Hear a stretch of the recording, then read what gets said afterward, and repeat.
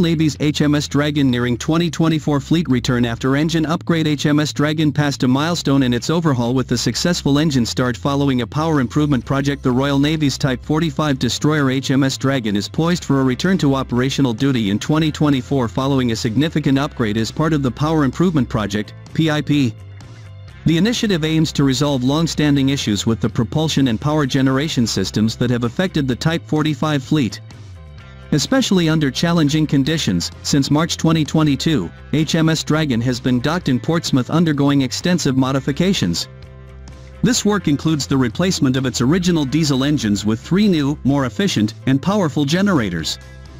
This upgrade not only enhances the destroyer's operational reliability and performance but also contributes to a greener footprint. The PIP, a critical response to the technical difficulties encountered by the Type 45 destroyers, including electrical problems and power outages in hot climates, has reached a notable milestone with HMS Dragon. The successful startup of one of the new engines marks a significant step towards the ship's readiness for sea trials and eventual reintegration into the fleet. Lieutenant Commander James Baddeley said, "It is really exciting to see the PIP installation coming to life to increase the capability of the platform. The successful first start is testament to all the hard work which has gone into the design and installation on board." See also, UK frigate HMS Sutherland needed 600 structural inserts in drydock. UK Royal Navy trials a new quantum navigation solution. HMS Dragon's upgrades include not just the engine replacements but also the integration of these systems to ensure they work harmoniously to power the vessel's advanced sensors, weapons, and other systems.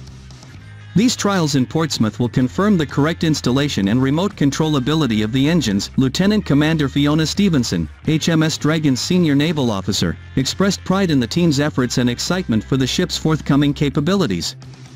The inaugural roar of Dragon's new engines marked the beginning of the next chapter in our return to the fleet. I am proud of the hard work of our marine engineering team and industry partners and look forward to delivering as one team as we breathe fire into Dragon.